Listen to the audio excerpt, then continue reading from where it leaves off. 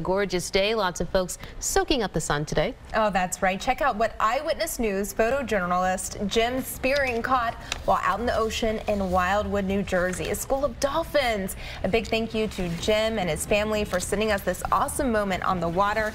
Simply beautiful. That's always exciting, whether you're on a boat or just on the beach and then you see dolphins kind of swimming by, bobbing in and out of the water. It's always so exciting to see that. And it was a great day to be down the shore, that's for sure.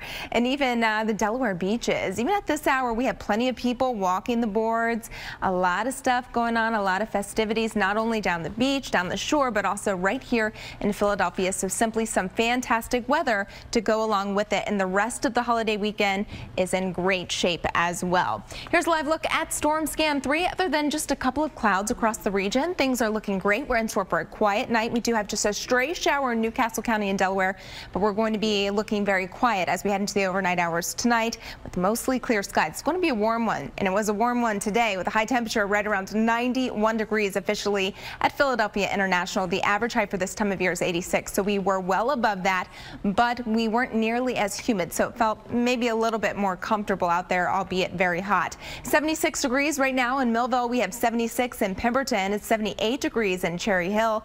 It's still warm in the city at 80 degrees. We have 79 in Palmyra. In Trenton, we're checking in right around 80 degrees at this hour. Up in Quakertown, it's 72. In Allentown, it's 76. And we're at 66 degrees in Mount Pocono. That is the cool spot on the map. Dew points are in the 60s. Now remember, yesterday they were in the lower 70s, and that made it feel extremely uncomfortable out there. Well, dew points are going to be in check as we head into the next couple of days. Not to say humidity is not going to be noticeable. It's not going to be nearly oppressive or insufferable. We're not going to be in either one of these categories. So we'll be in the not bad to steamy categories as we move forward throughout the remainder of the holiday weekend. So we'll take what we can get. That's definitely a better cup of tea compared to what we dealt with yesterday.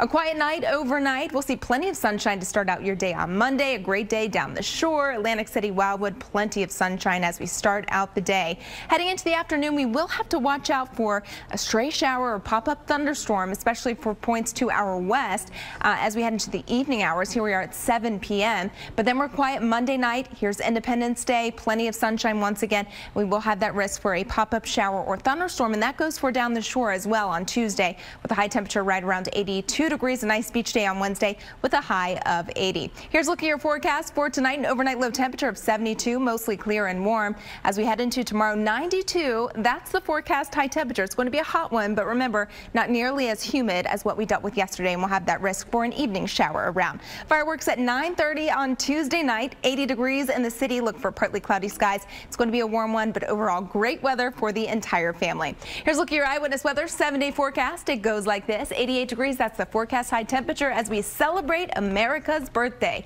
85 degrees on Wednesday. Plenty of sunshine. Not quite as hot as it has been at least the past couple of days. And then as we head into the end of the week, we are going to bring back a couple of chances for some showers and thunderstorms in the forecast. But okay. Nice end to the holiday weekend. All right. The barbecues are safe. That's most important. Thank you so much, Jill.